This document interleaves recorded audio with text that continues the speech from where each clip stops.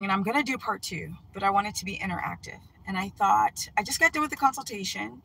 And again, I have a woman who's listened to all these other gurus tell her what to do, and it completely destroyed her health. She's like, this person told me to take all these supplements. This person told me to take some potassium chloride. This person said I need to take vitamin D. They told me I needed to take an enzyme with betaine HCl. What else do people have? Betaine HCl, lipase, pepsin, protease mixture. People are saying eat this much protein and lower the fat if you want to lose weight, and intermittent fast, and you can't do keto for the long term because it'll destroy your thyroid. One thing that I want you guys to do is follow the affiliate links. Not to say that I won't ever have any, right? Because I have had ancestral supplements in the past. But I'm very careful with who I work with because I want to work with companies I believe in that will actually help y'all. But follow how many affiliate links people have. Follow the trends. Follow if they tell you anything that sounds easy. Because if it sounds easy, run. Run the opposite direction. Get garlic and a cross and be like, be gone, evil. The reason why you guys get in this mess is because you're listening to all these gurus, including me. Use your critical thinking, because at least I can save my ass by saying I'm not following the trends. You guys know I've been around for like 5,000 years. Okay, I'm ancient. Not only am I older in age, but I'm also ancient for being on the internet. And I keep being there, and you see that stuff's always the same. I don't follow a damn trend, okay? I have followed trends and got off the second I got on, like the coconut oil trend, the MCT oil trend, the MCT, or I said the MCT lauric acid, coconut oil, stevia, what other, bone broth or bone collagen trend, because I didn't know any better. I was like, oh my God, this is so great. Bone marrow is so good. So I want to go over some of these idiot things that people say, that they all say, and follow the likes, follow the amount of followers they have, follow the money, and follow the affiliate links, and then you'll have your answer. I could do the same damn thing, y'all. I get approached nonstop to have an affiliate link program. Like there's one company that has like these chips that are in every different kind of way. Like they have like, and I was like, wow, this is a great idea. They sell like ribeye chips, like dehydrated slivers. They have lamb, they have chicken, they have all this kind of stuff. But people start having histamine reactions to it. So I'm like, ooh, I don't want to push something where I constantly have to say, I'm sorry, push that. I'm sorry, you're having like inflammation, runny nose, itchy skin, eczema flare up, right? There's one liver chip. I think I'm going to reach back out to that guy. His name is Aurelius, and he's got the best liver chips, and I have not seen people react on it. But that's a whole nother conversation. The point that I want to say is be careful what they tell you to do. I'm going to go over some of these dumb things that gurus say without picking up, and I literally could get my channel to have a zillion views just doing weekly let's follow the money laughable friggin' gurus and what they push and what they say, yeah, it would be quite interesting and entertaining, but I just can't be bothered. I'm too busy and I don't care. Now, some people in the carnivore say you cannot do carnivore without having honey, or some of them start eating honey and grapes. The reason why they're eating anything with sugar is because they don't feel good on straight meat. You know why? Because they're dehydrated and their blood sugar is unstable. So there's two different things of blood sugar instability and then dehydrated. Sugar is going to make your cells swell up like a balloon with fluid. In that fluid, you're going to hold on to your electrolytes. That's why when a lot of people do low carb, they're like, oh my God, I feel so bad. And my muscles are cramping. I have heart palps and I'm not sleeping that well. My blood sugar is going crazy and I'm constipated. Dehydration, people. They don't tell you that because that don't make no money. But then if it does make money, listen to the sirens. They'll pass soon. Geez, think I'd be back in LA. Then they'll say, oh, take this elixir. I'm selling this electrolyte powder mixture of nonsense. And you look, there's like 20,000 chlorides in there that damage your kidneys.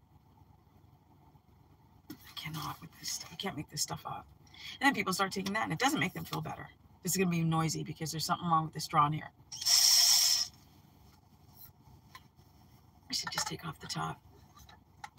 I don't know how many of these water bottles I've gone through. I just dripped on my forehead. Sip water, people, throughout the day. It's another thing they don't tell you. They just sell you an elixir.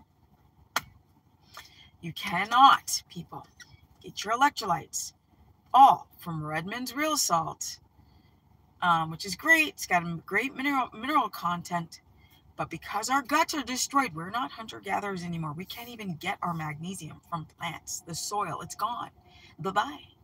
So we have to do supplemental concentrated amounts of magnesium, and you're not going to get that much in any of these salts, especially Redmond's, which is a high-quality salt, or Celtic, or even, high concentrated Himalayan salt without metal chips in it. Yes. I like to separate everything. If you need, do not take multivitamins, by the way. That's a whole nother subject. Do not take the vitamin DK2. Don't do that. No. We want to separate our supplements and only take what our particular DNA needs and not a drop more. Yes.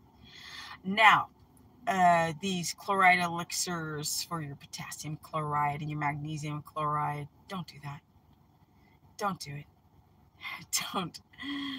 Oh, please don't. I have too many people with issues with their kidneys on these chlorides. Look at the labels, people, from now on. Number 2, the naturopathic doctors. Oh my God, they're just as bad as the doctors. Not all of them, but 99% of them take blood tests. Yes. Oh, let's test. Let's test your stool. Let's test your thyroid. Let's test your A1C. Oh, I've got these. I've got berberine, and I've got ashwagandha, and I've got slippery elm, and I've got the betaine, and I've got the oxbile, and they just start selling you products. Follow the money, people, and then you watch how people don't get better. You guys cannot shortcut yourself into better health. The intermittent fasting, 1 meal a day, like, embarrassing. Where are you going to get your electrolytes from? And people still will push the narrative, like yesterday in my live stream. Yeah, but sometimes, intermittent fasting works for people. I'm like, what does that mean that it works? Why do we just use dumb blanket statements that don't show nothing? And then people will be like, it worked for them. Where's my pendulum? It worked for them. So what that they say? They're always saying something. Talking mouths, talking heads. Stop listening to these people. Even if you have to stop listening to me, I don't care. But please, people, do your research. Research a lot of stuff. And then use your critical thinking. Do some experimentation. And then come up to your understanding. I don't know how many people I've said, don't eat that. You've got histamine. You have eczema, your eczema's from this, and then they keep eating it, and 8 years later, like, oh my God, Stephanie, you're so right. I've been suffering for 8 more years because I didn't listen, because I didn't want to stop eating that food, because they said it was okay to eat. Yeah, the protein problem. And what is up with Texas? Like, now it's hot as shite. It was freezing last night. Now I'm in my car, in a tank top, with my air conditioning on. But I digress. Energy. What about the protein? People eat protein, you guys, a lot of protein, not because eating a lot of protein is good for you and it grows muscles. No, they eat a lot of protein because they're hungry. The stomach's like, because people don't eat enough fat, because some idiot said if you eat fat on keto, keto, short for ketones, are units of fat. not protein. You cannot make this dumb stuff up. What are you guys? Stop listening to people. Follow what's logical, because you will injure yourself and you will not be fabulous as you get older. Like me at 54. What I mean is fabulous in having your own mind, fabulous in doing the research, using your critical thinking. That's what's fabulous. And everything else is just icing on the cake. Because if you learn how to use your critical thinking, everything in life will come to you, you guys. Stop listening. I don't care if it's what's happening in the world today or if they're telling you to do stuff. I don't care. Please learn what's in everything. What's in the supplements they tell you to take, like vitamin D. Why don't you just get outside, get in the sun? You don't have sun? Get a Sperti lamp, Sperti, vitamin D3 lamp. Sit your ass in front of it. I've worked with so many clients that do well on these types of D3 lamps that are high quality.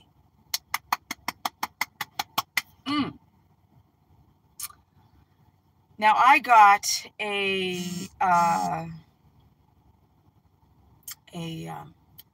infrared lamp because they said, oh my God, it's amazing. And I got it at the Paleo FX. I was a speaker at this event.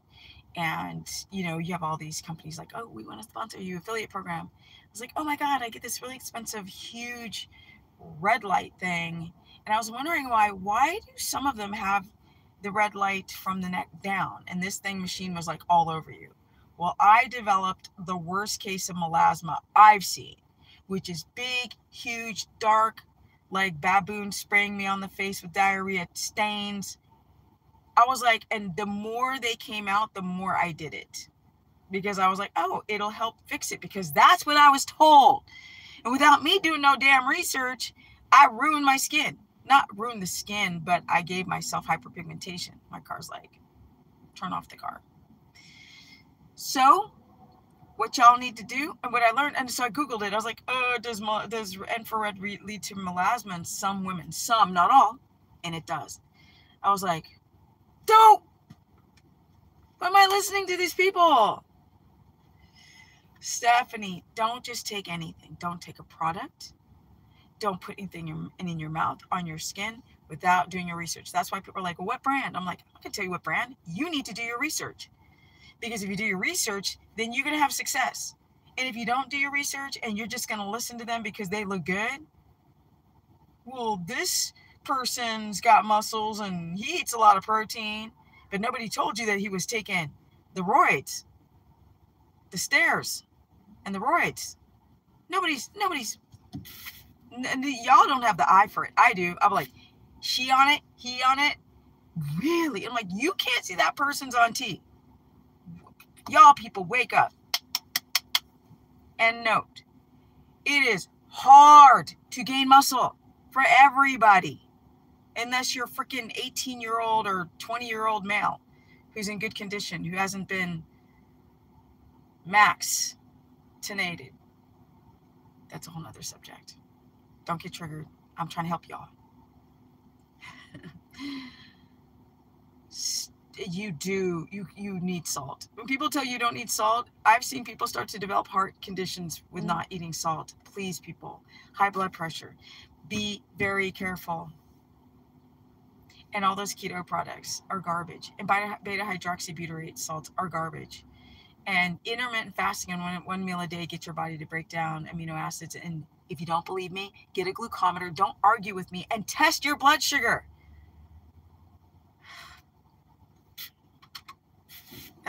Hi guys. That's what you need to do. I think I'm going to do more of a series of this. You can do keto for the long term, but before believing me, do everything that needs to be done. I'm going to turn off this car. Do everything that needs to be done. Do a lot of experimentation, do journaling, and watch your body. Do your own N=1 experiment, but with an objective mind. Coffee is not ketogenic. Chocolate is not ketogenic. Coconut oil is not ketogenic. It's not. We're made out of animal fat, not coconut oil. So the composition of just saturated fats without the other fatty acids or the fat-soluble vitamins is the problem, right? It's great. Lauric acid is great. It's great for the brain. It's great for the microbes in your gut to kill off some of the bad microbes, but it's very difficult to keto adapt just on coconut oil. This APO4 gene where people feel like can't eat animal fat. I have not seen a person not adapt on olive oil only. And I have not seen anybody have to cut out anyone because of this gene mutation. And I've seen people with the MTHFR gene mutation and they can't methylate, they can't absorb their B12, be successful once they heal the gut wall. Take your time, learn what y'all need to learn, which is hot, and I need to. Steph's got to go. I can talk on and on about this, but stop listening to these gurus without a critical ear. If it sounds too easy, it is. All good things come with hard work. There's no shortcutting your health, right? 54, 14, going on 15 years of strict keto, no freaking fasting. Steph's got the gains. Is this in the car? On no fasting. No progesterone cream, no estrogen cream. Women, get off that stuff. It messes your gut wall up. The teas, the tannins that demineralize you and take iron away. You know, you guys, the green teas, all this garbage, all these trends. Take a step back and learn about tannins and teas. Learn about phytic acid in plants. Learn about salicylates and oxalates and goitrogens and nightshades and lectins, saponins. It's real. What about the carnivore diet? Like, you can do carnivore forever. Oh, I'm sorry, except your electrolytes go to crank and HELL because you don't get enough potassium in. You're not getting enough salt in. And we would if we were hunter-gatherers because we would have plants sometimes and we wouldn't have a destroyed gut. The intermittent fasting is no hunter-gatherer be like, no, I'm sorry. I'm not eating right now. It's not my window. Let me do some cardio. They would laugh at us. You have to imagine we don't have the same guts as they had. So we are already going through pregnenolone steel. Oh, and don't even get me started on the cholesterol myth and people are afraid of butter and egg yolks. And the protein powders, whey and casein. I could continue going on and on. But comment below. Tell me what you guys think. I have a course where I cover low carb, high fat if you have a hard time keto adapting. If you have hypoglycemia or thyroid conditions, but you can heal your thyroid, but it has to be done the right way or you can frack yourself up.